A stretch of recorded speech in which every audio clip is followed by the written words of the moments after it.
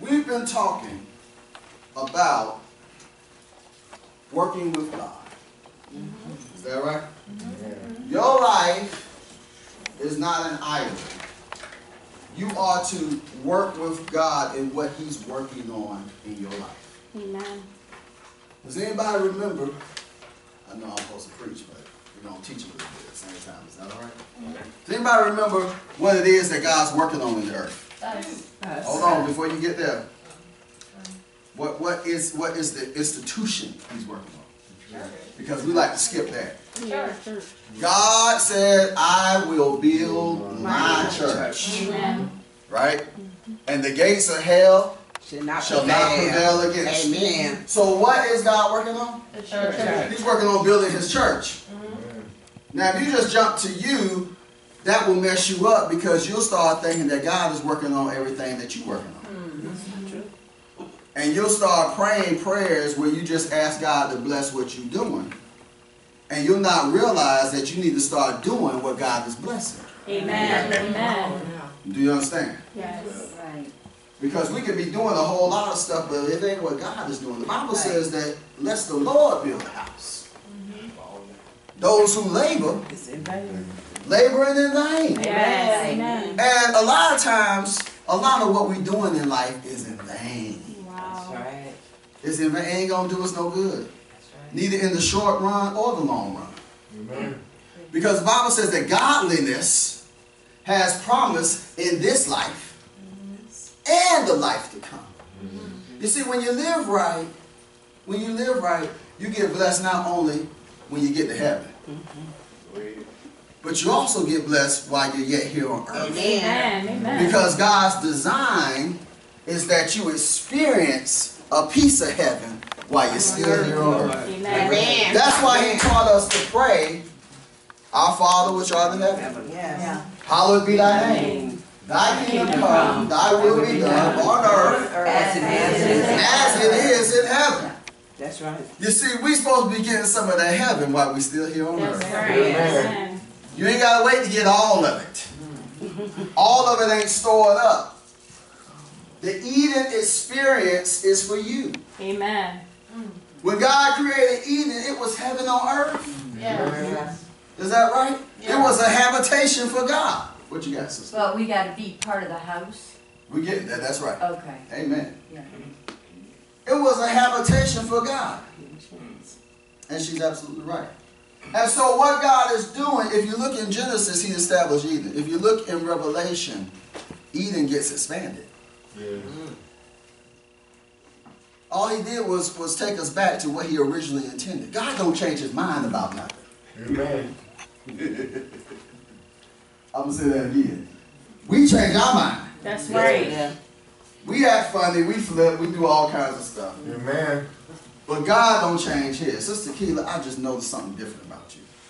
I don't know what it is. I just told my wife over there, I said, something different about this. There's a humility on you now. That wasn't there before. God's going to elevate you. The Bible says when you humble yourself. Jesus. I don't know what it is, but there's a humility now. Amen. And God's going to use that. Amen. Amen. But God doesn't change His mind about you. Regardless of what you do. You can take detours and U-turns. Whenever you get saved, all you're doing is getting back in line, getting back in step with God's original plan for you. Amen. Amen. When you backslide and repent, all you're doing is getting right back on the same track that you was on before when you was doing good. There's not a new path that's made for you. The path is already there. That's right. Amen. He predestined it. The Bible says that He had good works for you to do before He formed the earth. That's Amen. right. Check out Ephesians.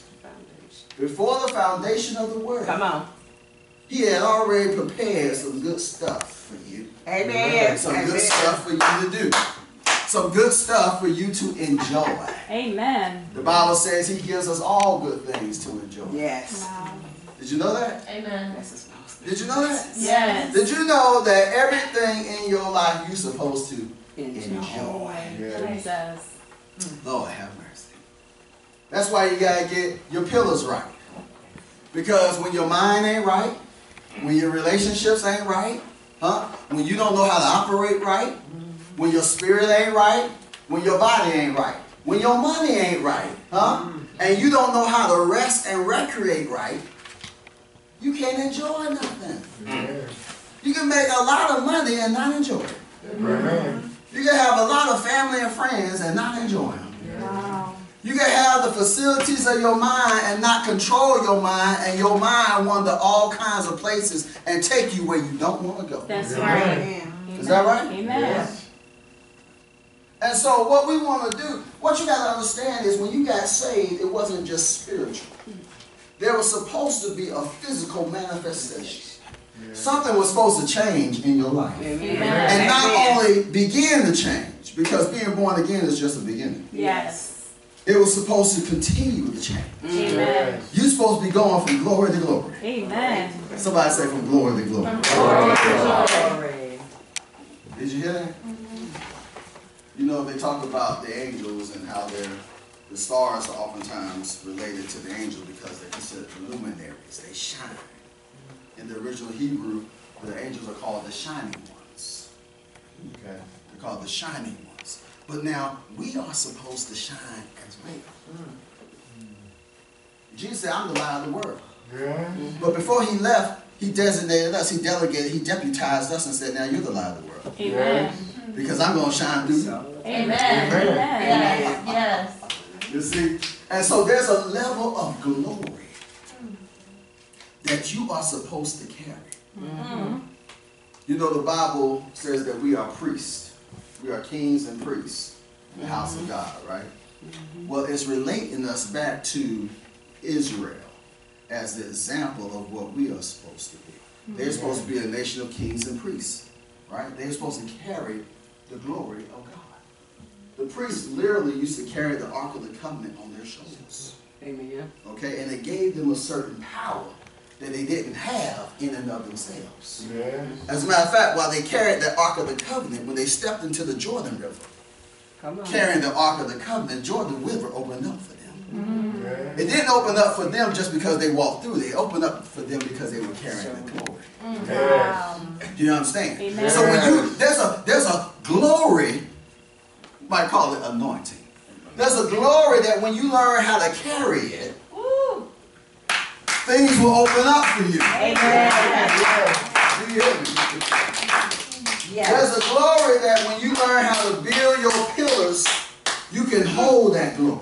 Yes. That's the purpose of your life, is to hold the glory of God. Yeah. That's why you got to get your pillars right. There's 7 pillars. Wisdom has built her 7 pillars. Yes. The 7 areas of life, and it spells prosper. There's the psychological area, right? That's your soul. Psyche means soul in Greek. That's your mind, your will, and your emotions. The mind controls all of that. Yes. As a matter of fact, when you get saved, God's Spirit gets in you. And God's Spirit begins to speak to your spirit. And your spirit speaks to your mind. And now your mind manages your emotions, informs your will, and your body manifests whatever the mind says. Amen. Do you understand? Amen. That's how life works. That's how God designed it. You're supposed to be living from the inside out. The problem is you never learn how to manage your mind. Amen. Amen. Amen. And so random thoughts, whatever pops up in there tends to manage you. You see? Yep. The Bible says that we're supposed to be striving for mastery. Mastery over what? Mastery over our minds and over our lives. Yes. It will please God if you can master your mind. It will please God if you can master the thing that manifests everything in your life. Everything in your life has been a manifestation of what's in your mind. Do you? You expected evil, you got it. That's right. You started thinking about doing something wrong, you went and did it. Wow. Huh? That's true. Why? Because your mind will manifest That's right. in your life. Whatever's in your... Jesus said like this. He said, guard your heart. For out of your heart flow the issues of life. Amen. The heart is the subconscious part of your mind. All right? And so you got to get that mind right, or when God wants to put his glory on you, you ain't in place. You in the club when you should be in church. You in bed when you should be on the job. Wow. You ain't in place. Yeah. Nor are you capable. You see, some of us, our minds ain't stable. That's right. It's not sound. You know, if you walk in the house and the floor is squeaking and it feels really bouncy, that means the floor isn't sound. It doesn't have the support under the floor that it needs to gird you up. Am I telling the truth? Yeah. Right? And so if you look at somebody's life and they look sporadic and they look scattered and they all over the place. Praise the Lord, Kay. Come on, man. Praise God. You made it. Thank you, if your life looks sporadic, unstable, then it's because there's something under your life that's missing. Amen. You're missing some support. You see? If you had a sound mind, your life will reflect that. Am I telling the truth? Amen. If you were in your right mind, you wouldn't do some of the things that you do. Amen. You wouldn't allow to come out your mouth some of the things that come out your mouth. That's right. Amen. If you were in your right mind. But because we're not always in our right mind, and because we're lazy in our minds, we rather have the television tell us a vision for our lives. Wow. Jesus. Somebody else communicating what you ought to do, what you ought to want, what you ought to go get. Amen. And instead of producing a vision out of the Spirit of God in you, you allow a vision be spoon-fed to you. Wow. Jesus. And now, because your gates are wide open, it's going to influence your heart. Wow. Amen. And you're going to start meditating on whatever it was that you seen. Amen. Amen. That's why you got to be careful what you let in your gates. That's right. Because it will affect you. Amen. You can't watch whatever, see whatever, listen to whatever, say whatever, and do whatever, and not think it's not going to affect you. God is not mocked. Amen. You see, God set it up. He set the whole universe up in such a way that whatsoever you sow into, that's what you're going to reap from. Amen. That's true. Whether you are consciously aware of it or not. They say it like this: ignorance of the law is no excuse. If you speed through a 35 and you're doing 60 and the police catch you and pull you over, you can't say, oh, I didn't know. You can say it, but you're still going to get that ticket. That's right. Amen. Am I telling the truth? Yeah. Because your supposedly ignorance is no excuse. God made you better than that. That's right. Your laziness is no excuse. God made you better than that. Amen. You're supposed to be striving for mastery. You're supposed to take responsibility over your mind. It's the one thing, the only thing God gave you complete control over. Wow. And some of you won't take control of it. And then want to cry about how everything else in your life is chaotic. Jesus. Amen. God don't hold you responsible for what you can't control. He holds you responsible for what you can control. That's right. Amen. He's not going to require anything of you that you can't do. Oh, I can't take control of my mind, Pastor. It just be all over the place. The devil is a lie. That's right. That's a lie that you have received, a stronghold that you have received in your mind to help you stay comfortable. Yes, right. Amen. Amen. Amen. The devil wants you to stay right where you are. Because he knows that if you begin to grow, you become like Jesus. Amen. And he don't want no more Jesus on his hands. Amen. Do you hear me? He don't need no more of that. He don't want no more light to be shining. He wants to keep things at the status quo. That's why when you start to get your life together, folks start to get upset with you. That's why when you start to going to church and you start to act like you had good sense, Lord have mercy. Some folks didn't like it. True. Yeah. Because they like the fact that they could manipulate you.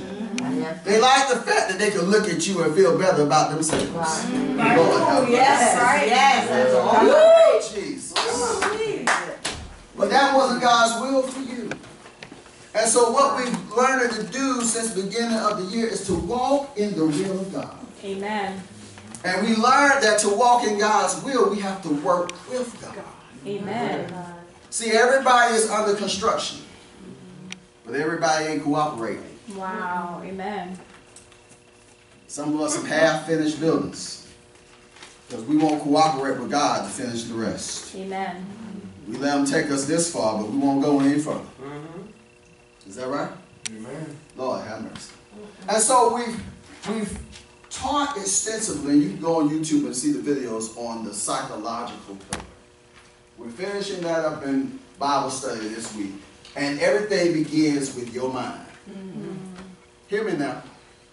Before I talk about the spirit, before I talk about your money, before I talk about your relationships, before I talk about how you operate or what's going on in your body, before I talk about any of that, I got to help you get your mind right. Do you hear me? Yes. I got to help you take responsibility for your own mind. You can't blame those who hurt you that your mind ain't right. Amen. Amen. That's right. That's right. That won't solve nothing. That's good. It doesn't matter how true it is. That's right. That's right. It doesn't matter how true it is. Just because they hurt you, just because you didn't deserve it, doesn't mean that blaming them is going to get you up out of it. That's right. Amen. All right. That's true. Do you hear me? Amen. As a matter of fact, it's going to prolong your stay. Because the chances of them coming back saying they're sorry and trying to put a salve on what they did are slim to none.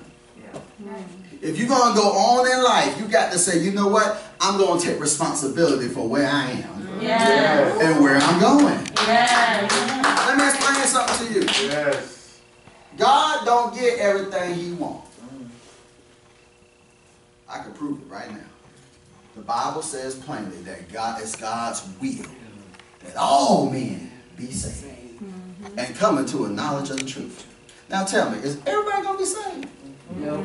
If everybody was going to be saved, there would never be a place called hell. That's right. Everybody ain't going to be saved. Nope. God wants everybody to be saved, but everybody ain't going to be saved. Amen. Why? Because God, in making us in His likeness and in His image, had to give us free will for us to be like Him. Wow. Amen. Jesus. Had to give it to us or we wouldn't be like Him. Why did He put the tree in the garden? Because He had to give us a choice. Had He not given us a choice, there's no way for us to be like Him because He has complete autonomy. That's right. He decides what He wants and He says, let there be, and it becomes. He has That's complete right. autonomy. Nobody influences Him or makes Him do anything. Come on. You see? And so He had to give you a degree of freedom. And that freedom is in your mind. That's right. Wow. Amen. You could be on the job working for the man and sitting there cussing the man out saying, I hate this job, in your mind. That's true. There was a story I used to like to tell about a little girl who was being defiant. She was standing up in the grocery cart. Her mama said sit down. She didn't want to sit down, so her mama spanked her little thighs. You know, them little toddlers got them little fat thighs.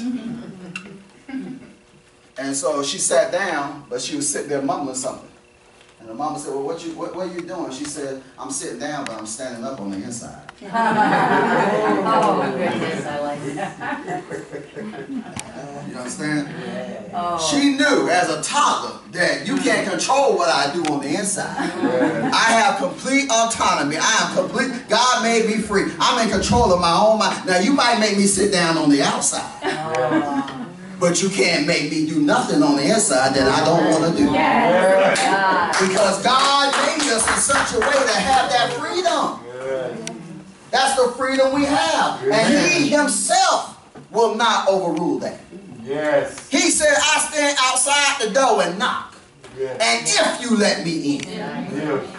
Yes. It ain't his choice. He said, I gave you the choice. I ain't going to just kick the door in and just come do what I want to do in your life. Yes. And even when you let him in, he don't take over. That's right. I know. Stop saying, Lord, take over. Those prayers ain't going to get you nowhere. Mm-hmm. That's just ignorance. I'm sorry. Yes. That's a baby prayer because you're in a baby stage and you don't know no better. God never designed you for him to take over. Yes. Amen. He designed you to listen to his counsel, Yes. Amen. to be influenced by him, Yes. and then obey and do what he say. That's Amen. right. That's right. Amen. So if you wait for God to just come in and do stuff, I hate to tell you, you're wasting your time. That's right. Amen. Amen. You know when God gonna manifest? When you start making different decisions. Because he's gonna follow your lead in your life. If you open the door, I'll come in and sup with you. Yes. Amen. Amen. Huh? I'll come in, I'll eat dinner with you, I'll commune with you, I'll talk with you, I will advise you on how to get the best out your life. Yes. Yes. Amen. But if you refuse to listen, if you refuse to take responsibility and just expect me to do everything, you're going to be sorely disappointed. Yes. Amen. Amen. We got Christians all across America right now praying prayers for years that God would just come in and do something and work a miracle. And I've been teaching you for weeks that God doesn't want you to live by miracle. Amen. If God wants you to live by miracle, he would, every time he needed a new tree, he would jump down here and let there be a tree and make a new tree. But instead, he established seed time and harvest. A principle. That's right. He don't want you to live by miracle. He wants you to live by principle. Yes. Amen. And when you don't know the principle or you refuse to abide by the principle, you're still going to eat the fruit of your own ways. Yes. Amen. Either way, whether you're doing good or you do bad, you're going to eat that. Because that's the principle. So what you got to do is learn how to take advantage of the principle to make it work for you. Thank you, Melissa. Yeah. To make it work for you. The problem is, very few times do you even learn any principles in life. Nobody sits down and says, this is how it works. Even in church, we get happy, we get glad, and we get gone. That's right. Is that right? That's right. And we leave with empty heads. Our heart might be full, but our head is empty. That's right. Amen. Do you hear me? And you got to learn how to apply the Word of God, or it won't work for you. Amen. Amen. It's as simple as that. You'll keep stumping your toe and bumping your head and making a mess. When we don't have our psychological pillars together, we ain't got no peace. We can't seem to control our minds. We are slaves to our passions. That's true. That's true. That's Amen. true. Whatever gives us comfort is what we run to. That's right. Amen. Doesn't matter the ramifications. That's true. Is that right? Amen. Amen. And you find yourself doing stuff, I don't know why I did that. I shouldn't have did that. Oh, I regret it. You can live a life without regrets if you learn how to control your mind. Amen. Am I right? Amen. This sister just talked. See, she was prone to panic attacks. I've been telling her for weeks, get a hold of your mind. Is that right? But see, it took God to step in and say, I got you. For her mind to believe. You see. And even though he gave her the feeling, it was her mind that caused the manifestation to cease the panic attack. Because once she believed it, then she could receive the peace that comes with trusting God. Amen. Do you hear me? That's right. Amen. Once she believed, now to believe, you got to engage your mind.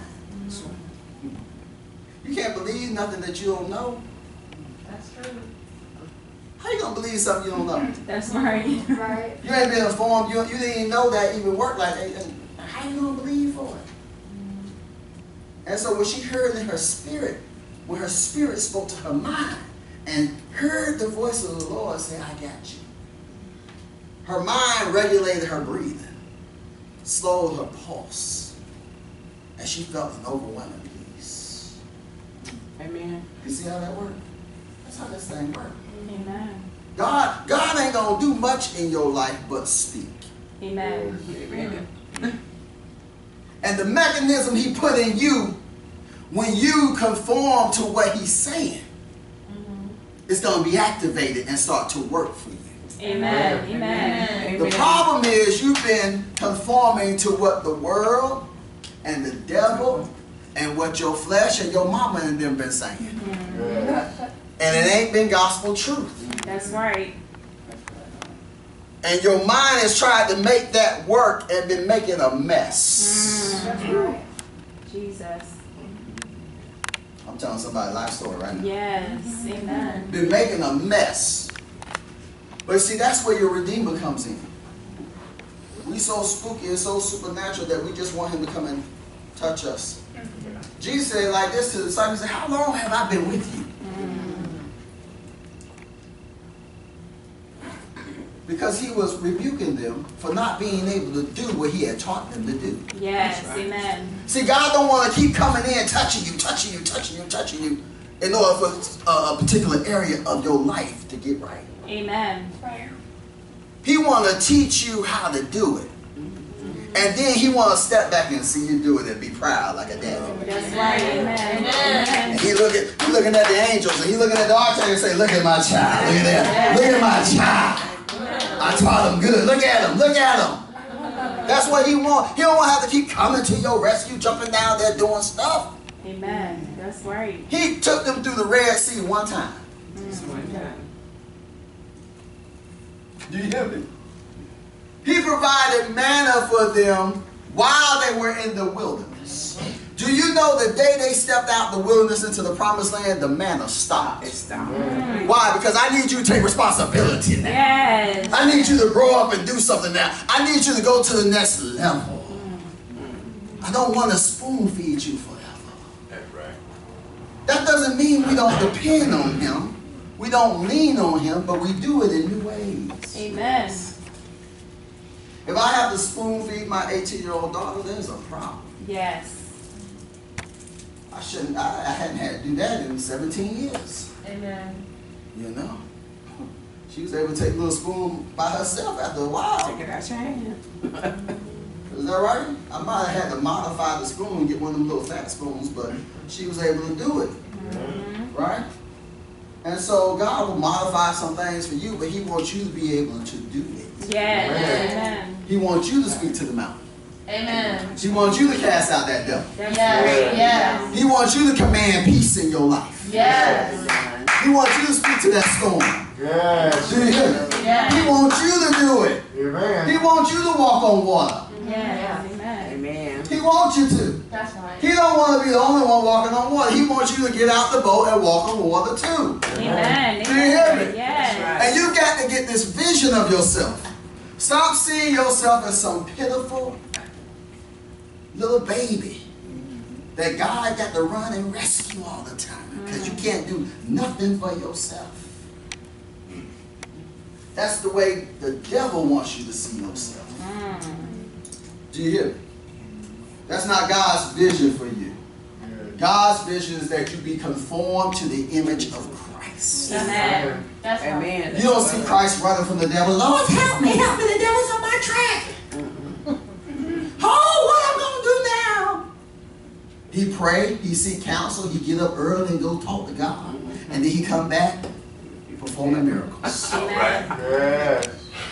And so he wants you to pray, get up early, seek counsel from God, and come back in your life and work some miracles. Amen. Do you Yes. hear me? Yes. Amen. Because when you work the principle along the run, the fruit of working the principle will look like miracles to everybody else. Yes. Amen. Yes. Do you hear what I'm telling you? Yes. Good. When you do it God's way, it'll look like a miracle to everybody else. Amen. They'll be like, what in the world is going on? And you won't even be astounded by it because you would have expected it. Yes. Let me tell you something. You can predict success. You can see if somebody's going to be successful. if they possess certain characteristics and they're operating in certain gifts, you can tell that's going to work. Yes. And you can see when somebody got a bad attitude, they lazy, and they don't want to do what nobody tell them to do, their life ain't going to work out too well. Yeah, right. They're on their way down. You can see that in teenagers, you can see it in children, you can see it in grown folk. Success and failure are predictable. Do you hear me? Amen. It's predictable. You spend enough time with somebody, you can tell how far they're going to go. Amen. If they keep doing what they're doing.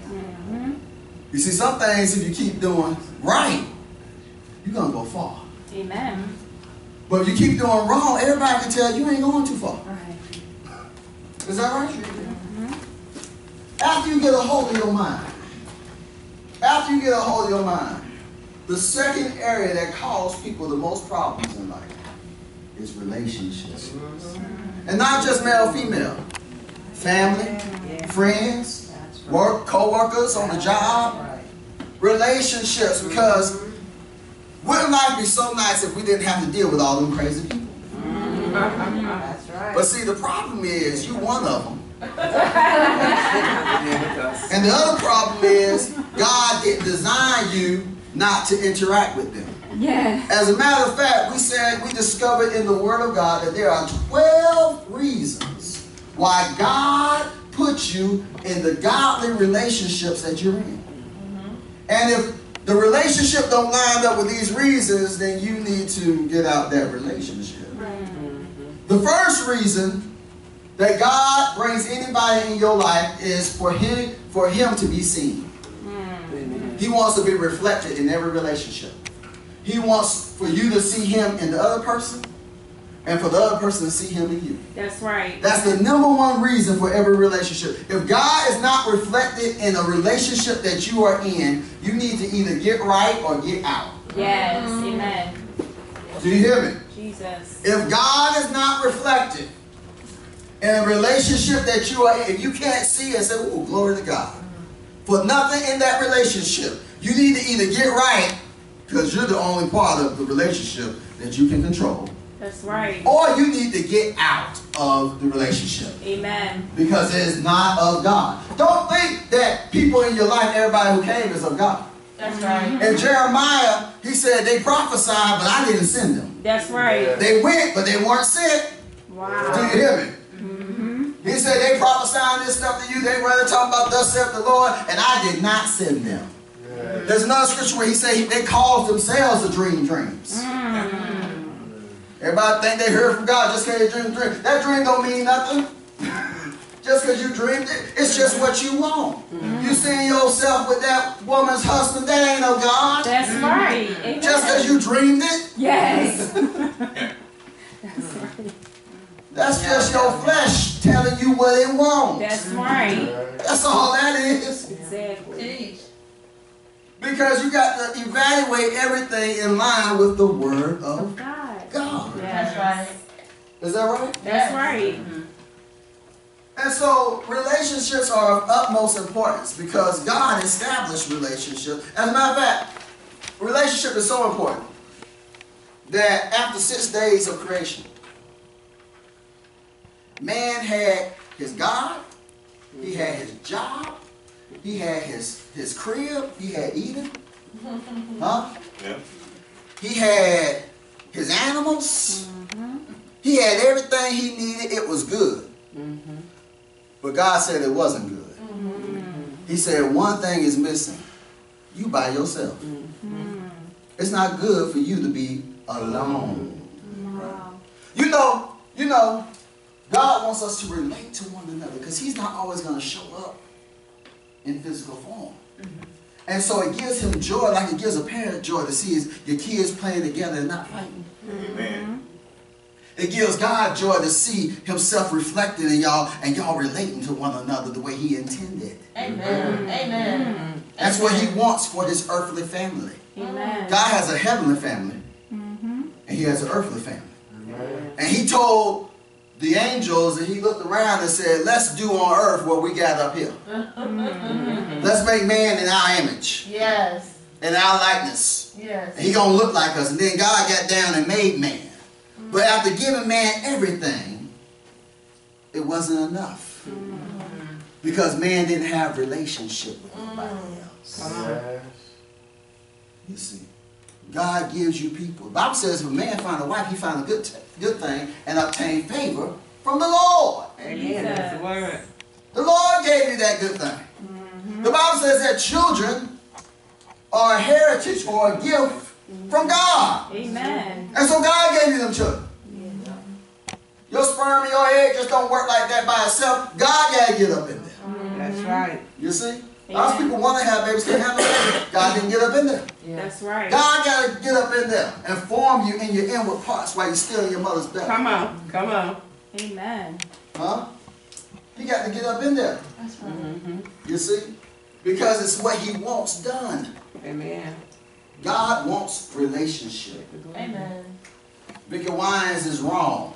As long as you got King Jesus, you still need somebody else. That's right. Come on. Adam had King Jesus. Yes, it did. And King Jesus said, this ain't good. Come on. Come on. Come on. You need somebody else in your life. Yes. Amen. I want you to live in community. And there's reasons why. Because you can't see me through nobody else when you just looking at me. Come on. There's some Christians who don't go to church. Why? Because they can't deal with them church folk. Right? Them church folk. Them church folk. Them church. They blame church folk for everything. Not realizing that that's the vehicle that God is using to bless them. Wow. Let me give y'all some scripture before y'all think I'm coming down my head. So, number one reason for all relationships that God has ordained is that he be reflected. If you're in a relationship where you can't see God, something wrong. Something wrong, okay? So think about that relationship where every time you talk to this person, y'all fall out, cuss, argue, and can't ever get along. And you ain't doing them no good and they ain't doing you no good, you need to get out. Get out. Do you hear me? That is not of God. Don't salvage it. Don't try to fix it. Get out. Yes. It's not of God. It's not of God. But if you can see God in that person, and that person can see something about God, an aspect of God, and praise God for something about you, well, now you got something to work with. If you can't relate to somebody, if you try to talk to them about their problems, they can never hear you, just leave that person alone. Amen. Don't go back and try to talk to them again. Don't give it no other chance. That's not of God. That's not the relationship God appointed for you. You're gonna feel isolated and you're gonna feel worse trying to talk to them. For whatever reason, if there's no relation, if you can't relate, if you can't hear them and feel like you're being heard by them, it's not of God. Exactly. It's not of God. Now, you might have to work with them, you might have to live with them. But understand that relationship ain't of God, and you don't need to invest too much in it.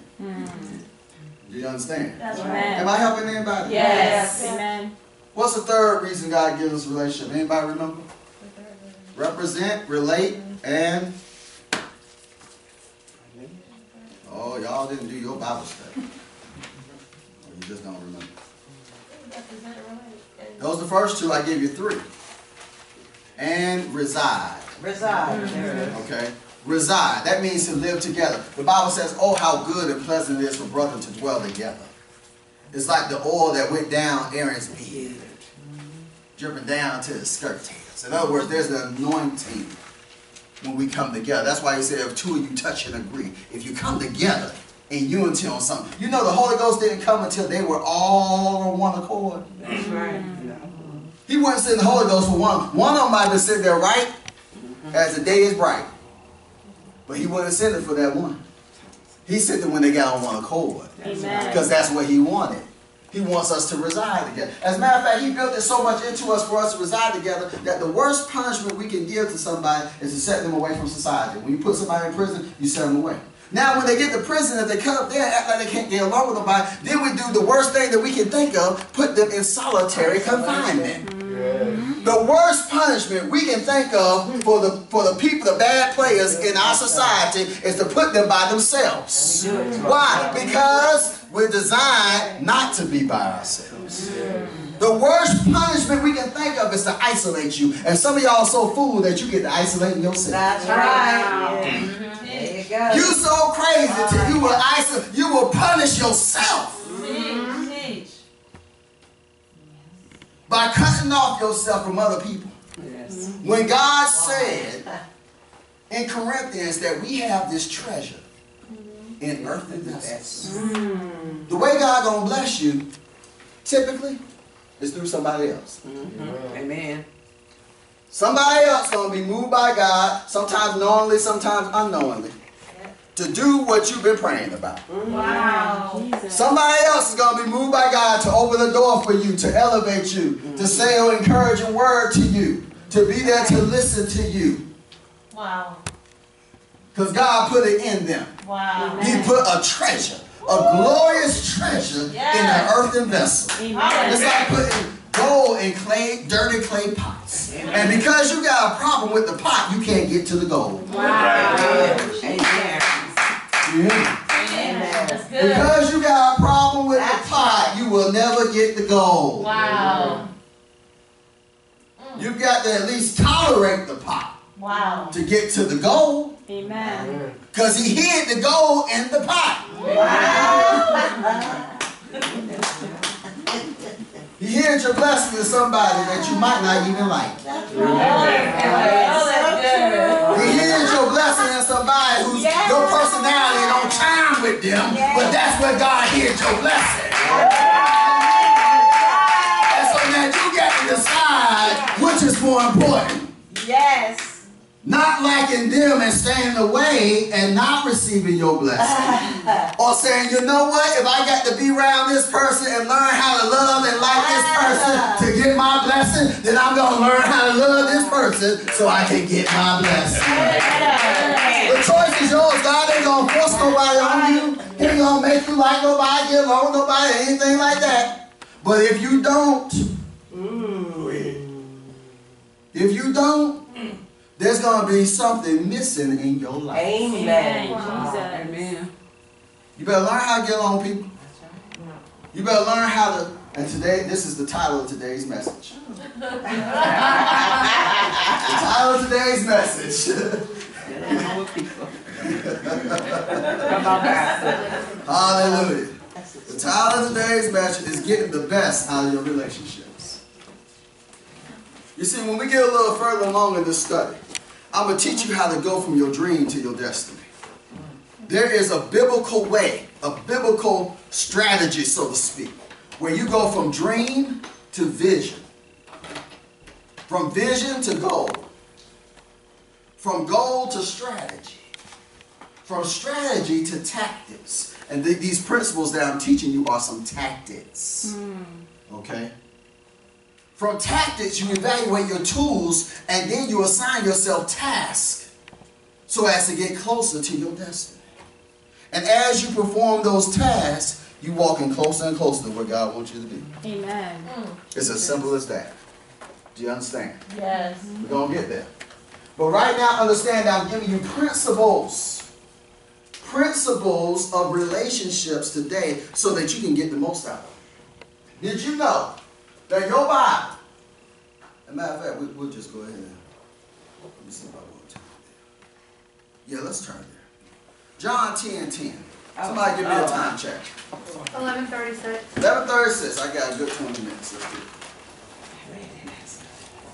Somebody stand up and read John 10:10. Tell us what version you're reading it in, and say it loud and proud like it's the Word of God, because it is. Come on. Participation is required up in here. This ain't no one-man show. John 10:10. Go ahead, Lisa. She got it. The thief comes only to steal and kill and destroy. That's right. I've come that they may have life and have it to the full. Woo! What version was that? That's NIV. That's NIV. Thank you. Okay. Jesus is saying that the enemy, the devil, comes when he comes to take away from your life. He comes so that you can have a miserable. Look, the devil don't always want to kill you. He'd rather torture you. He'd rather take away from you and let you walk around looking pitiful and miserable and then turn to God and say, see how you like them now. He'd rather take from you and make you and deface you and take everything that looked like the image of God out of your life. You walk around looking pitiful, miserable, being in moods and having attitudes. That's exactly the way the devil wants you to look. Ooh, that's right. Because you look miserable and God wants you happy. Oh, yeah. He wants you to have an abundant life. He wants you to enjoy life. Yes. Jesus died not just to put you back in connection with God, but so that you can get the most out of being in connection with God. Amen. And you got to get that in your spirit and stop settling for less. Let's just put that on pause. It's all right. Somebody read that in the King James version for me if you have it. Anybody got? Go ahead. New King James. New King will work. Go ahead. The thief does not come except to steal, to kill, and destroy. That's I right. have come that they may have life and that they may have it more abundantly. Why did Jesus come? Have To life. give you life, first of all. Now, when you're born again, you get spiritual life. But just because you're born again, don't mean you know how to live that spiritual life. Yes. And a lot of us don't experience that. We got saved, but then we were still stupid. Amen. Am I right? Yeah. We got saved, but we found ourselves still doing some of the same things, and the devil tried to tell us we weren't saved. But that's a lie, because once you're born, you can't be unborn. That's right. And you were born again. You believe God. You just ain't know no better. Right. Right? And so you had life in God, but you wasn't living the abundant life Amen. that Christ was talking about. Amen. In order to do that, you got to learn how to build these pillars we're talking about and carry some glory. Because look, you could be saved and not have your mind right. Amen. That's why people have problems with church folk, because they come with the expectation that the church person is perfect. That's right. Not realizing that everything God gives you, He will give you in seed form. Amen. Yes. Everything God gives you has to be developed. Yes. That's right. I don't care if it's a relationship. I don't care if it's an education. I don't care what gift it is. I don't care. My boy can play basketball, but he's been working on it. And now he's better than he was when he first started. Right? Why? Because he developed it. Wow. Do you understand? There was a time I couldn't hardly stand before nobody and talk for 5 minutes because I didn't know what to say. But you know what? I knew God had put something in me and I wanted to develop it. Amen. Everything God gives you is going to be in seed form. That's why He said don't despise small beginnings, because every beginning I give you going to be small. Amen. Amen. Amen. Wow. See, that's the problem now. You're expecting something great and big and grand, not understanding how God works. Amen. He gives it to you in seed form. Everything. Right. Everything. And then He commissions you to develop it. But if you don't know how to be a wise farmer and develop what God gives you, then all you'll have is a bunch of weeds in your yard. Do you understand? Amen. Because you don't know what to do. Jesus said, I came to give you life, and most of us, we get saved and we think, oh, we got everything I want. I got everything I needed when I got saved. That's not true, baby. That's not true. It simply isn't true. And your experience has proved that out. Yes. Huh? Your experience has proved that. You didn't get everything you needed. That's why Jesus put it in 2 parts. He said, I came to give you life and. Now, if that was all there was to it, He would have stopped right there. The period would have went right there. But there's a little thing called conjunction. He put a conjunction between life and that more abundantly. Why? Because just because you get born again, that's just the beginning. Yes. Now you got to learn how to live a life of abundance. Amen. Y'all ready for this? Yes. Amen. Now this ain't gonna be, oh, you're gonna send me some prayer cloth with $100 and you're gonna in 1 week get $1,000 back. That ain't what I'm talking about.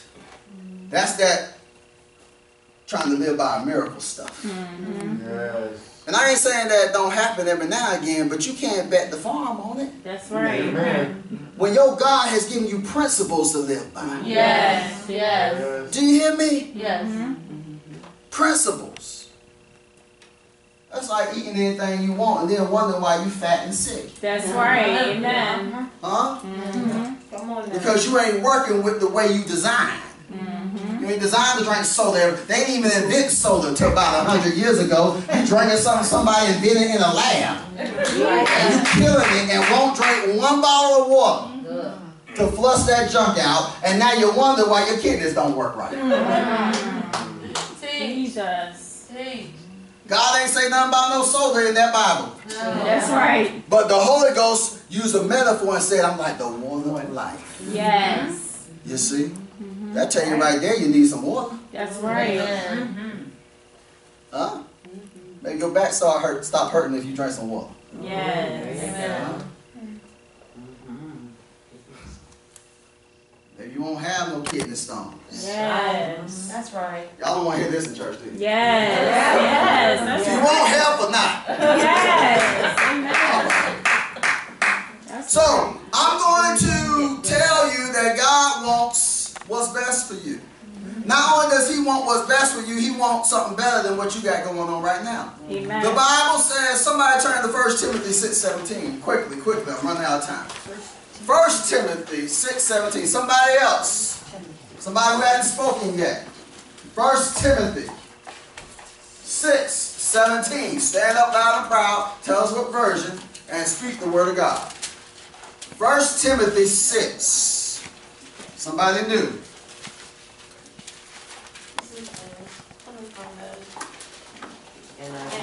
NIV. It says, command those who are rich in this present world not to be arrogant, Right. nor to be put their hope in wealth, which is so uncertain, but to put their hope in Put God, your hope in God. who richly provides us with everything for our enjoyment. Wait a minute. God richly provides everything for your enjoyment. Somebody got a King James Version? Somebody got a King James Version? I like the way King James says it. 1 Timothy 6:17, King James. Charge them that are rich in this world, that they may be not high-minded, nor trust in uncertain riches, but in the living God, who giveth us richly all things to enjoy. Who give us up richly all things to enjoy. You Amen. see, part of some people's problem is they got a scarcity mentality. You think there ain't enough. You think life has to be hard. You still living under the curse. The curse was that life would be hard for man and the earth wouldn't yield what it was supposed to yield for him. But now Jesus came to break the curse. Amen. So life ain't supposed to be as hard as you think it's supposed to be. Huh? As a matter of fact, you're supposed to be enjoying life. If you're a Christian, you ought to be enjoying all the good stuff God gave you richly. In another version, in Ephesians, it talks about how God lavishly. See, God ain't stingy. The problem is He had to hold back on you because you didn't know what to do with what He gave you. Amen. And instead of mess yourself up, He said, I'll just hold back on it. Huh? You had $100, you smoked $100 of crack. Had you had 1,000, you wouldn't be here. Oh, wow. Right. Yes. Mhm. Amen. And God, in His mercy, let you do what you was going to do and wreck your life, but not kill yourself. Amen. In His mercy. Amen. You understand? In His mercy. You run around here worrying about, I ain't got enough, but you don't know what to do with it yet. Come on, Pastor. The Bible says that one reason why your prayers ain't answered because you're praying amiss. You're praying so you can consume it upon your flesh. That's right. Amen. See, you ain't got no purpose to your prayer. That's right. Wow. You got to pray with purpose. That's another sermon, but we'll get back there one day. You got to pray with purpose. When you pray just to consume it upon your flesh and eat it on your passions, God can't get with that. Amen. Amen. You got to pray with purpose that line up with God's purpose so God can fund his agenda through your prayers. Amen. See, God is working, but our work is to accomplish the work that he's working on. Amen. And once you realize that, God now partners with you. It don't mean that everything always goes smooth and everything work out just the way that you want. But you got God as a partner. Amen. But you got God as your partner. Amen. Do you hear me? Yes. Yes. You ain't by yourself and you ain't got nobody weak like you. You got God as your partner. Yes. When you partner with him. Amen. I need you to get this mentality in your mind. I need you to see yourself as the kind of individual that God has handpicked to partner with him to be strong and to rule over everything that pertains to you. The Bible says you are seated in heavenly places with Christ Jesus. How you going to let the demons and principalities and powers that's under the throne of Jesus get you down? Wow. You already seated above them. The problem is you ignorant. You don't know it. And when the preachers say it, you don't take it to heart. That's right. So it hasn't become part of your identity, so you're still acting weak even though you're strong. That's right. Amen. Some of y'all are stronger than you ever thought you were. You couldn't survive some of the stuff you survived if you wasn't that strong. Jesus. Come on. But you ain't been realizing it. You hadn't contemplated it. You ain't thought about it. Some of the stuff that the devil said to take you out, Right. Come on. Come on, Pat. that you survived. Come on. The fact that you survived it is proof that you're stronger than it. That's Yes. right. Amen. Because he didn't come just to weaken you. He came to steal and to kill and to destroy you. And the fact that you ain't out of the picture says that you got some staying power. Yes. Jesus. Hallelujah. Isaiah 1:19, that's the last one I'm going to have y'all read because this is going a little too slow. But somebody who hadn't read. Isaiah 1:19. I got to get in your spirit what God wants for you. God wants to prosper you. He said, beloved, above all things, I would that you would prosper and be in health, even as your soul prospers. You see? The Bible says that you need it again? It was Isaiah 1:19. Who got it? Somebody else. Somebody who ain't said nothing. Stand up, be a witness for your God. Come on. I have it, but I have the version that y'all have, which is the international version. Let's go with it. Come on. You said Stand up. 19, right? 1:19. Okay. If you are willing and obedient, you will eat the good things of the land. Woo! Did you hear that? Why you ain't been eating the good things of the land? Not willing and obedient.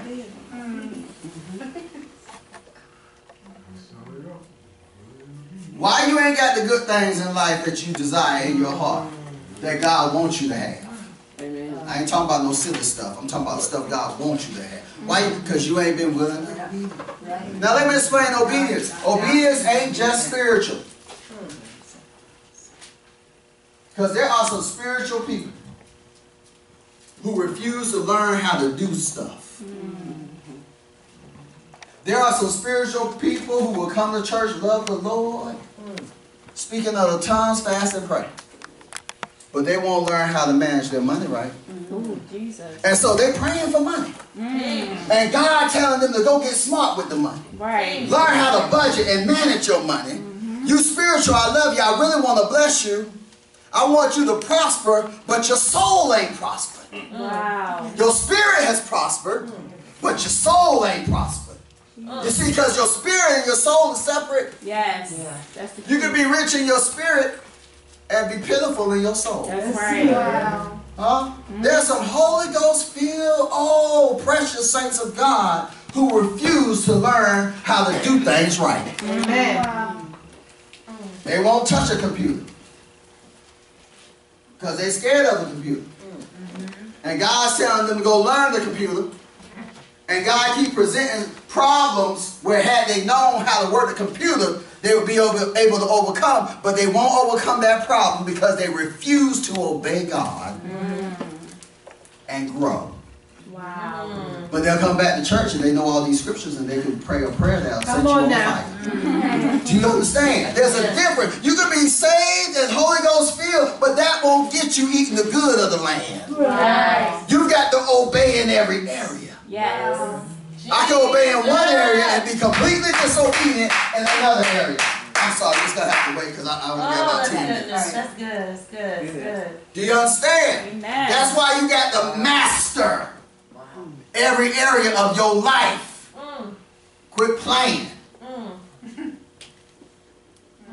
Quit acting like this is a fairy tale, like God, like Santa Claus, just going to come and give you something that you ain't ready to handle. Right. Oh, that's good. Do you understand? Prepare yourself. Prepare for your blessing.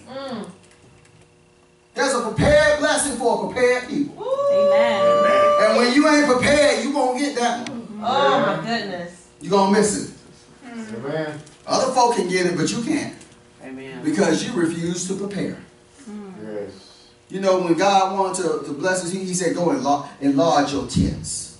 Take up the stakes and make it big because I'm about to pour out the blessing. Amen. Now, had they not enlarged their tent, they couldn't receive the blessing. Do you hear me? Yes. I'll never forget, I was over in Iraq. God gave me a real life example of this. I was in logistics. And we needed some supplies.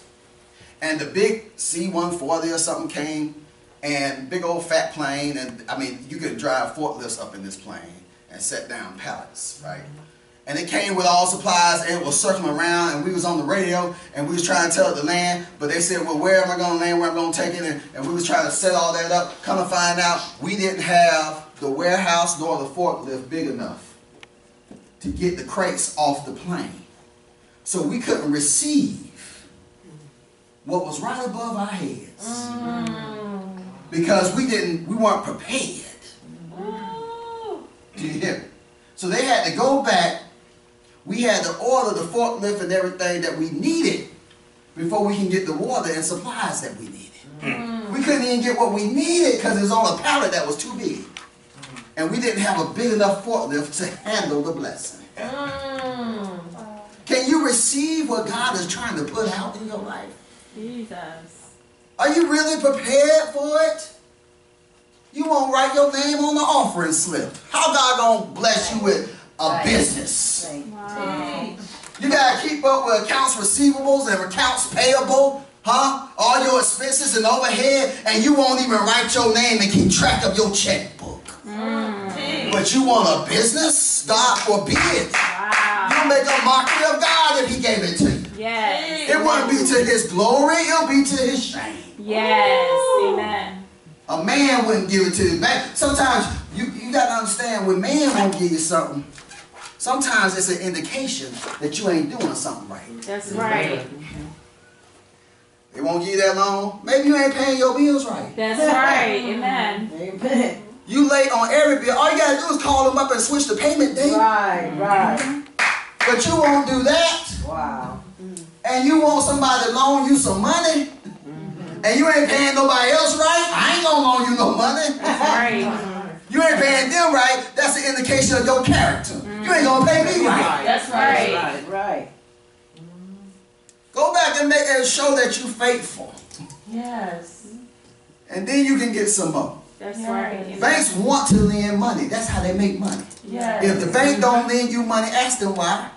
And they'll tell you. That's true. Well, you got this, or you ain't got that, or this or the other.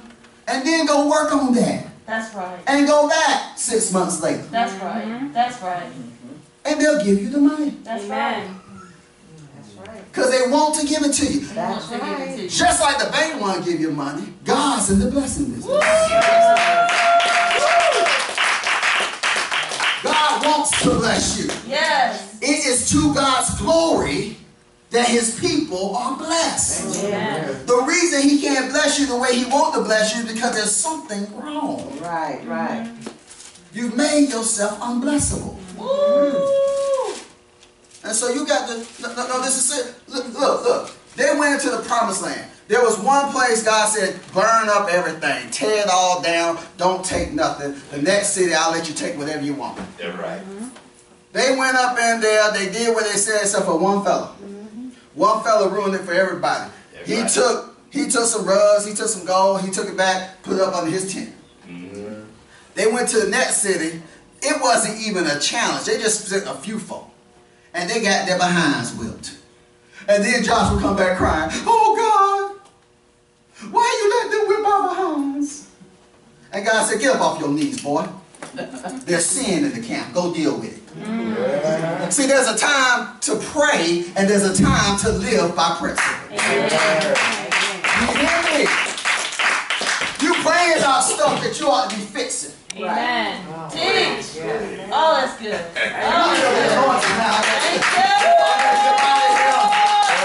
You praying about stuff that God gave you the power to fix. Yeah. You trying to get God to do what He told you to do. God ain't gonna come clean your room. He told you to clean the room. God, come clean this room. Come clean this room, God. Oh Lord, I need somebody to clean this room.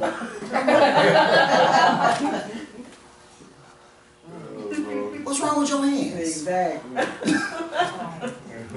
You know how you want it. Get to work. Yes. God literally told Joshua, stop praying. Stop praying and go fix it. Right. Amen. And then when he went to go fix it, God supernaturally showed him what the problem was. See, when you start working by principle, it starts to look like a miracle. Right. See, this thing works all the time. You just haven't been working it. It works. Yes. And so God wants you to live the abundant life. God wants you to have the best. But we don't know how to get the best out of our relationships. Anybody ever taught you how to get the best out of somebody? Not just get them to do what you want them to do. I'm talking about get to experience the best with them. Huh? Some of us have kids. We don't even know what our kids good at. We don't know nothing about them. Wow. Why? Because we've been raising them, but we ain't been enjoying them. That's Right. right. Wow. We ain't been enjoying them.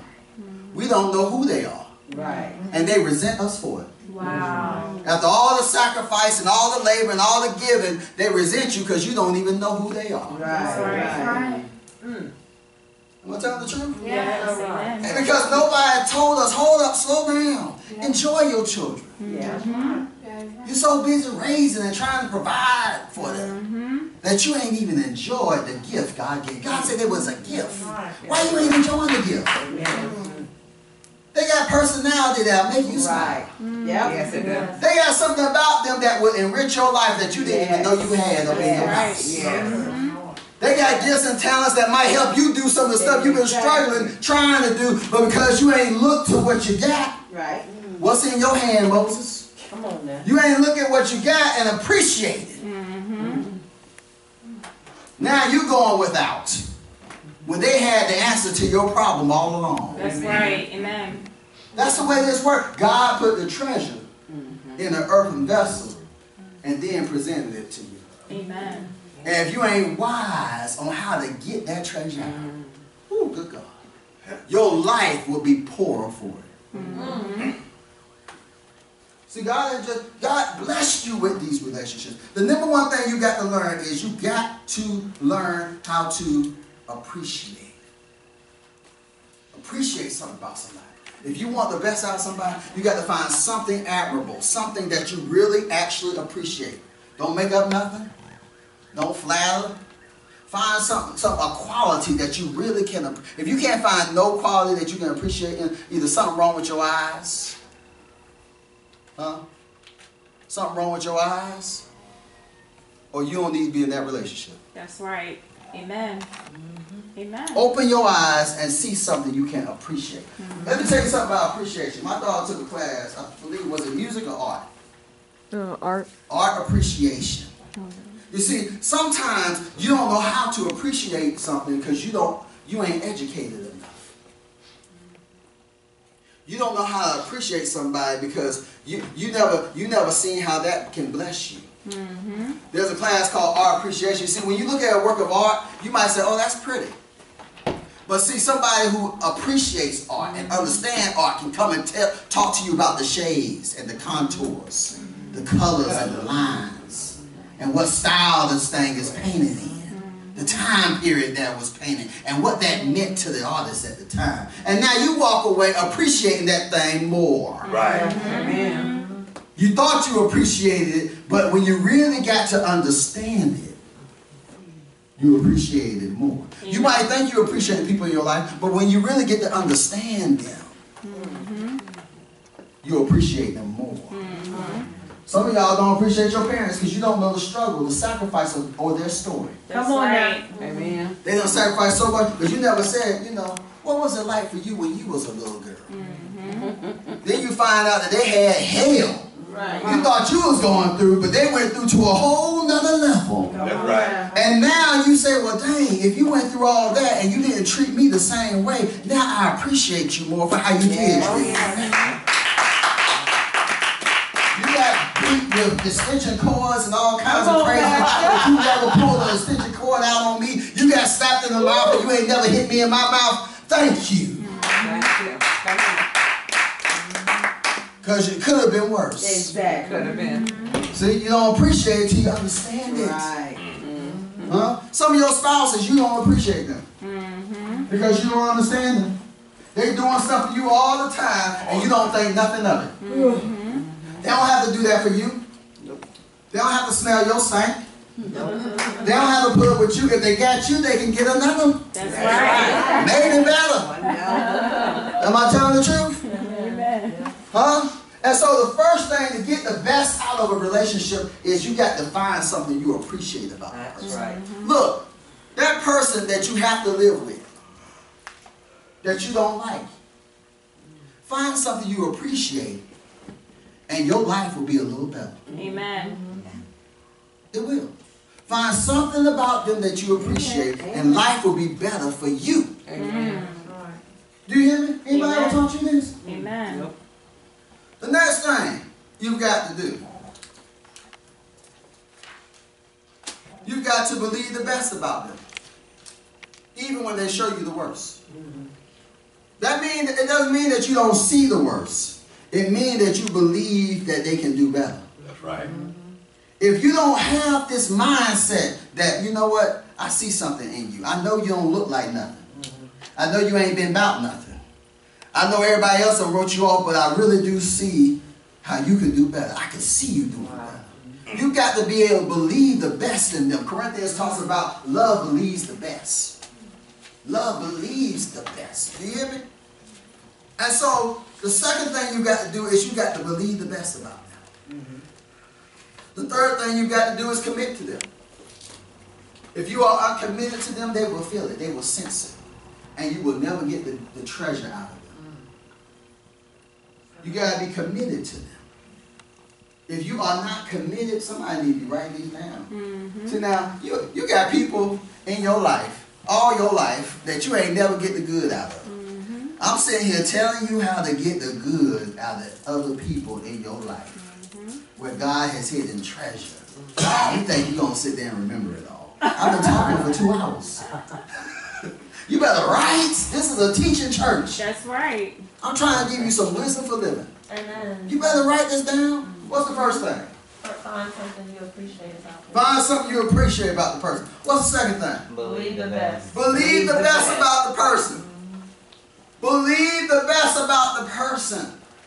That don't mean that you close your eyes to the facts. That just means that you believe it, that they can do better.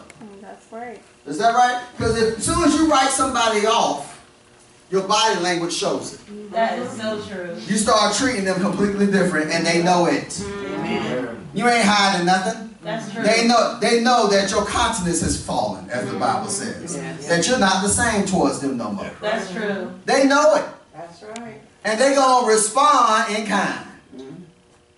You see, people respond to stimulus. Stimulus and response. And what you got to learn how to do is start changing the stimulus so you can get a better response. Amen. If you keep doing the same thing over and over, you're going to keep getting the same thing. That's why when you get with a new person and you're doing the same thing, the new person seems just like the old person. That's right. You're in a new relationship, but it seems like the old relationship. And why I keep finding me and all this? Because you're doing the same thing. That's right. You do something different, you'll get something different. That's right. Lord have mercy. I'm trying to hurry, y'all getting agitated. I can see it. All right, first of all, appreciate. Find something that you appreciate. Second of all, believe the best. You do this naturally for your friends. Did you notice that? Yes, you do. Your friend can say something offensive to you and you know how they take offense. Somebody who ain't your friend say the same thing and you mad. That is so true. Is that right? That's right. Why? Because you believe the best from your friend. Oh, well, they didn't mean to hurt me. They only want what's good for me. They just want me to know the truth. But now somebody who you don't like tell you the exact same thing. And now you're ready to fight. That's Come right. on, Pastor. That's right. Is that right? That's Because right. you believe that you don't believe the best from them. Right? Let me tell you something about life. You get oftentimes what you expect. That's right. And so when you go to a new place, experience new people, expect the best. Gee, Don't go up in there good stuff. expecting somebody to hate you. Oh, that's good. Expecting somebody to be jealous of you. that's Expecting good. somebody to want to fight you. Because you're going to get what you expect. That's Oh, that's right. good. Treat everybody like they're your friend. Yes. From the first moment you meet them. Like they're a long time good friend. And you'll get back what you expect. Amen. Amen. That's good. Start to see friends everywhere. Friends. You know they don't like you, but they're your friend. Yeah. All y'all friends. And people that would normally diss you and hate you and separate will be drawn to you. Because you're reflecting God. Yes, that's right. Yeah. God, the Bible says that God so loved the world that was against him. That even while we were sinners. The only reason we love him is because he first showed us some love. That's right. Yeah. So if you want friends, you got to show yourself. Friendly. Hello? Yes. So you got to go into it looking at the person like they're your friend. That's right. Yeah. Don't look at them like your enemy, or that's what you're going to get an enemy back. That's right. You project the enemy, you're going to get an enemy back. That's right. You project a friend, you're going to get a friend back. Yes. That's Amen. good. Now, it ain't going to happen all the time because people stupid. Yes. But most of the time, it's going to work like that, and your life is going to get better. Amen. Amen. Y'all got time for just a few more? Yes. I got 3 more. Come on, work with me. If you want to get the best out of other people, learn how to develop yourself. Learn how to develop yourself. James 3:16 talks about how where there's envy, there is confusion in every evil work. Yes. The only reason you ever envious of anybody else is because you don't know your identity. That's right. Yeah. If you knew how rich you were, you wouldn't be comparing yourself to nobody else. That's You'll right. be so busy doing what God called you to do, you wouldn't have time to wonder what He's doing in somebody else's life. Yes. Amen. And so when you become envious and start comparing yourself to other people, it's because you ain't busy. You a busybody. Yes. You need to get busy about your Father's business. That's right. And stop being a busybody in other people's business. Wow. And then you can have some joy. Amen. There you You go. can't have no joy comparing yourself to other people. That's right. You can't have no joy being envious of other people. So what you got to do is you got to be on a mission to develop you. Amen. And enjoy them along the way. Because while you looking at them, you ain't developing you. And now you off track. If you want friends, stop. See, some people just lean on other people too much because they ain't got nothing going on. You lean on people too much and you become a drag. That's Come right. on. Come on. And you don't mean no harm, but you need to get a life. Some people suffocate folk because they ain't got nothing going on for themselves. Right. You need to have some plans for your life. You need to have some plans. And quit criticizing other folks' plans. Amen. Getting all up in their business. Get yourself some plans. Yes. Get busy about doing what God called you to do. Amen. And your friendships will be better. Amen. Do you hear me? Amen. Your friends will appreciate you better when you got something going on. Mm-hmm. Do you hear me? Mm-hmm. Your friends. Now the ones who ain't your friends will hate you for it, but that's good. That'll help you identify them. Absolutely. That'll help you identify who your friend and who ain't.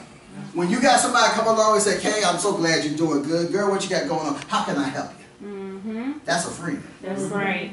Oh, you're doing so good. Praise God. All right. What's next? Mm-hmm. You see, that's a friend. That's right. Now somebody, she thinks she all that. They ain't no friend. They ain't no friend. Do you understand? So we had appreciate, believe the best, commit, develop yourself, entertain their interests, and encourage them. Wow. You never know, somebody might expose you to something that you didn't even know you enjoyed. You got to get out yourself sometimes and entertain what somebody else is interested in. Why do they like to read that? Why do they like to watch that? What is it about it that they like? Oh, that's what you like? Oh, okay. See, some of us, we live with people, we don't even know what they like. We don't even know what they, or why they enjoy what they enjoy. You see? You know, TV ain't been out long. Some people sit around and watch TV, but some people grew up ain't have no TV. So now they watch all the TV they can. And somebody like me don't understand. I'm like, you wasting time watching TV. But they ain't have no TV. Now they get to watch TV, they gonna enjoy some TV. Is that right? That's a good life for them, getting to enjoy some TV. Because they ain't have no TV in their house till 1979. You see? And so, but you wouldn't know that. You understand? You wouldn't know that if you don't take the time to entertain their interests. Look, when I ask you, what do you like? Or tell me something about yourself. Man, people start running off in the mouth. Everybody loves to talk about themselves and what they're interested in. I taught a little boy how to read based on what he was interested in. As a matter of fact, 3 of them. I used to be a special needs teacher. I went and got magazines and books on what they were interested in. And do you know them children who they said couldn't read was reading by the end of the year? Without being prompted. Come to school, go right over to the little basket and love to get something because it was what they were interested in. Folks had to read stuff they had no interest in. All I had to do was give them something they was interested in and they became star readers. That's true. Got on level. Am I telling the truth? Yeah. Got on level, was reading like they were supposed to because I gave them something they were interested in. See, some of y'all ain't got no interest. You are completely indifferent to the interests of people who are closest to you. You don't care if they do it or not. And they can feel it. It makes them feel isolated. Because they thought you might show some interest. If for no other reason, because they interested. And that's how you show that you love them. Y'all knew this already, huh? Okay. 2 more. Forget everything that offends. Look past all offenses. You hear me? The Bible says in Proverbs that it is to the glory to pass over a transgression. It's a man's glory to look over some offenses. Somebody call you out your name, do something that you know, you ain't gonna be in no good long-term relationship if you don't know how to forgive and look over some stuff. That's right. If you are nitpicky, if you are critical, every relationship is gonna be sour. Yes, Right. amen. If you got a whole bunch of sour relationships, check yourself. You're probably critical. And you're making people miserable because you're critical. Just keep your mouth shut. The Bible says study to be quiet. Just all you gotta do is keep your mouth shut, smile, and say, "Oh, okay." You ain't gotta really enjoy and get all up in it, but don't criticize it either. Who are you representing when you criticize what somebody enjoys? Who are you representing? Last thing, give into what they're growing. Give into what they're growing. There's never more encouragement than when you come along with somebody and you pull the plow with them. When you give into what they're doing. The Bible says that the liberal soul shall be made fat. Did you know that? And he that watereth shall be watered himself. Amen. Do you hear me? Yes. When you come along with somebody and sow into what they enjoy, sow into what they're trying to accomplish, find something good that they're doing and contribute to it, you just got a friend for life. Do you hear me? You just got a partner. Because generosity leads to reciprocity. Somebody turn the phone off. Generosity leads to reciprocity. I'm going to say that one more time. Generosity, you can't keep giving to nobody who got the Holy Ghost and they not want to give you something back. That's true. Now you can give to some sorry bum that just want to suck you dry. But you can't give to nobody who love the Lord and trying to live right and keep giving to them and they not want to do nothing for you. That's right. As you give to them, it's going to prompt something in them. And they're going to want to reciprocate that generosity. They're going to want to do something back. And what I tell you last week, I told you that when you're in relationship with somebody and it's a right relationship, their resources become your resources. Everybody they know, now you have access to. Just the other day, my daughter's graduating. She's applying for these scholarships and everything. Her principal asked her, she said, where do you want to go? She told her a couple of colleges that she was looking at. She said, well, I'm going to give somebody a call over here. Because I know somebody over here. See, she in right relationship with the principal. And so now, everybody the principal know and all the resources the principal has are now made available to her. That's right. Amen. That's right. And the same thing happens with you in all your relationships, but you ain't been thinking about it. There's people I know that you don't know that can give you what you need. Wow. There's people you know that I don't know that can give me what I need. Amen. And because I ain't in right relationship with you, because you ain't in right relationship with me, we lack that resource. You see? Amen. There used to be a thing back in the 90s in academia about, I think it was 7 degrees of separation, something of that nature, where it was saying everybody in the whole world is only 7 relationships from everybody else.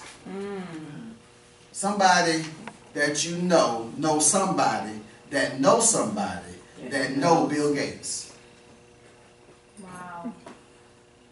Somebody that you know somebody that knows somebody that knows somebody that know Warren Buffett. Right. Do you understand? Somebody that you know knew somebody that knew Shelley. 6 degrees. And they told you, thank you, it's 6. They told you about this resource. And now you in Shelley's house getting your life together. Right. Not because you knew Shelley, Right. but you knew somebody who knew somebody who knew somebody who knew Shelley. That's right. Do you hear what I'm telling you? And when you get in right relationship with them, when you get your mind right and say, you know, I'm trying to get my life together, but you know, you my friend, I'm going to tell you, I ain't telling everybody else, but I'm really trying to get my life together. I'm trying to leave that man, I'm trying to get off these drugs, I'm trying to go get I need to go somewhere. And they say, you know what, I know somebody. They said something about something was starting up called a light unto my path or something like that. And just come over here, let me introduce you to this person. Now their resource connects to another resource that connects to just what you need. That's right.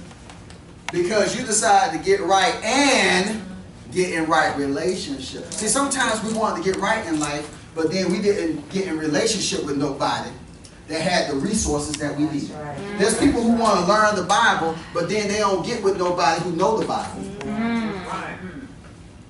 They won't do no Bible study with nobody who know the Bible. Well, I don't want. That'll be embarrassing. I don't want to. Well, how you gonna learn, child? You better get with somebody who got what you need.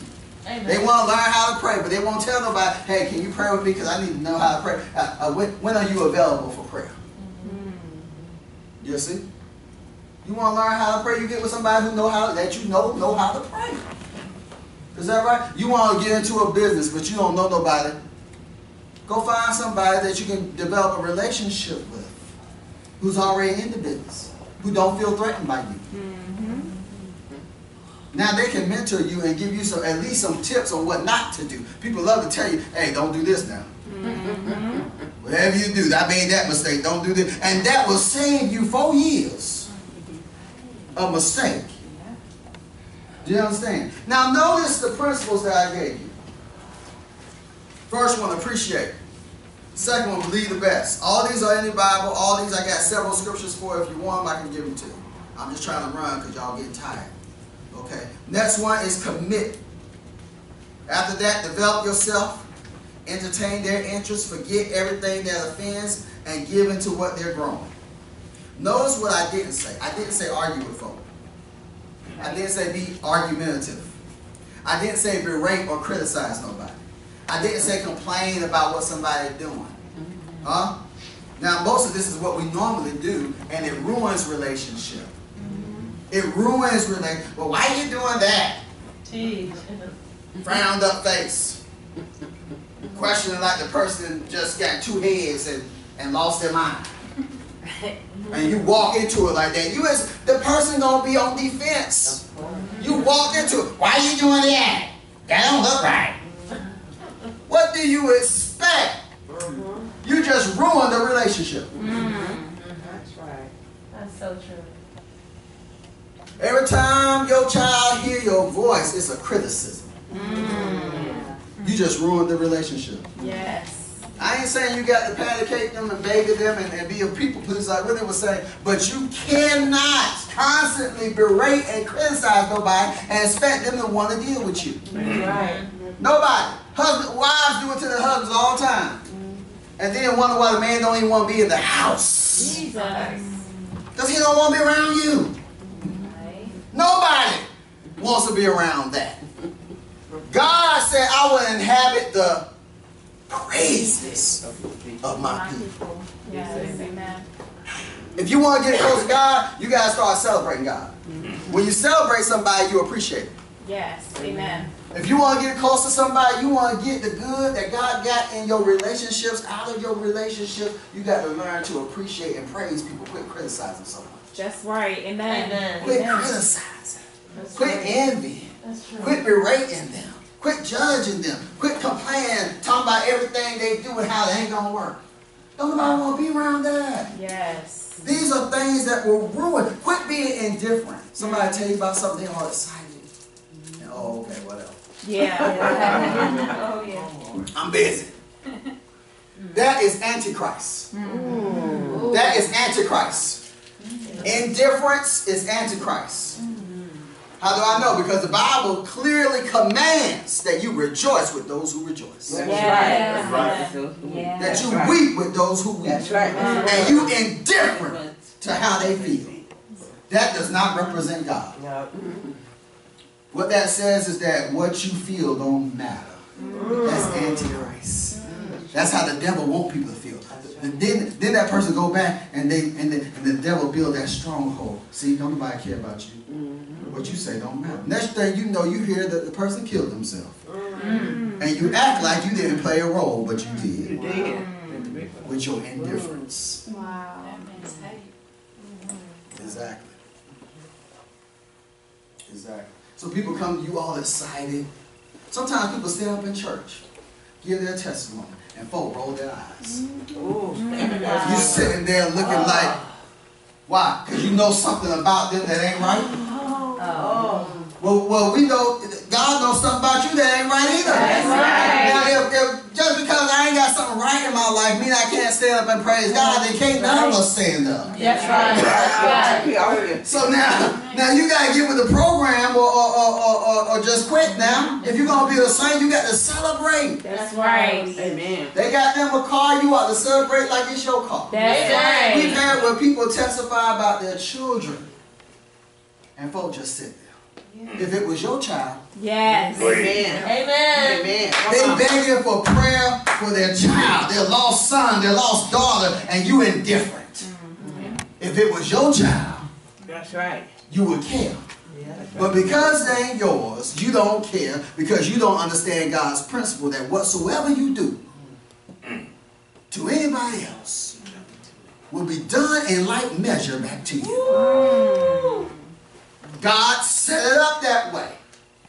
So if you want somebody to encourage and appreciate what you got going on and to help pray you through, you better start praying for them. That's right. That's Amen. right. Amen.